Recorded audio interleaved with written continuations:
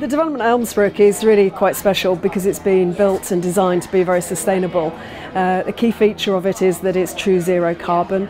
It also has measures to reduce water use and ambitious targets around modal shift. But more importantly, it's also about the community that's here and enable them to live in sustainable ways and actually in the long term to be able to manage the assets that are here and create the community that they want to have and to live in. So the building we've got here is concrete frame, and in between that is timber infill, and the insulation we use is recycled newspaper, and outside that is the air tightness line. So I've come here today because I am here to gain some exposure and get some insights in on the construction industry as I'm a new starter, and just to tie it in with what we do as a team with innovations and retrofit and social housing. You can live beside your office block, you can walk your children to the school at the end. It all helps in the quality of life, but it also reduces people's need to commute. So putting this type of office facility in the heart of the town was seen as a good thing. It's been so good to see all these different building solutions.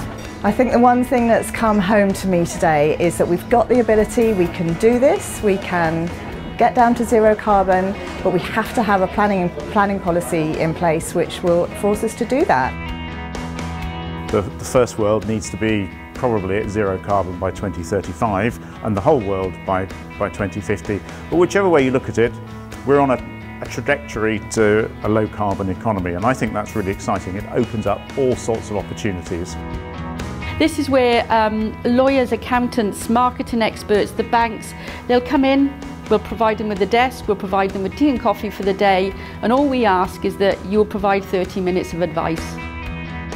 I think the Eco Centre is a great place and a great venue to actually meet other people, hear how new technologies are being applied to address climate change and regional development.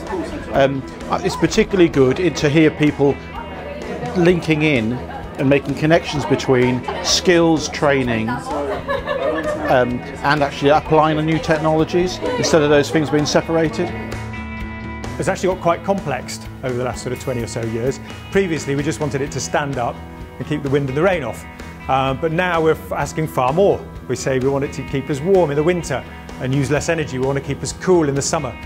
We've got acoustic issues, we've got fire issues. We want to make sure that we can deal with all that and not create other problems such as moisture getting trapped in the building fabric, degrading the fabric. We're concerned about our health, off-gassing, blah, blah, blah. So highly complex stuff that can't be addressed often with just single solutions. Yeah, I found the day very interesting. I think there was a lot of opportunities to network with other people and find benefits from that experience. And I'll come away with some useful contacts that I can take forward into the job later on. We're particularly interested in this thing here called eco-controls, and by that what we mean is control of heating, ventilation, hot water and cooling in residential and small commercial buildings. So we see that buildings have a disproportionate influence on a company's success, and our initial approach is to look at a workplace and think about how can that workplace be optimised in terms of indoor environmental quality to allow workers to perform at their peak.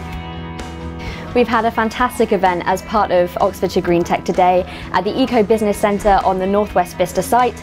It is one of the greenest office spaces in the county and indeed the country, and so we're really proud to have held it here today.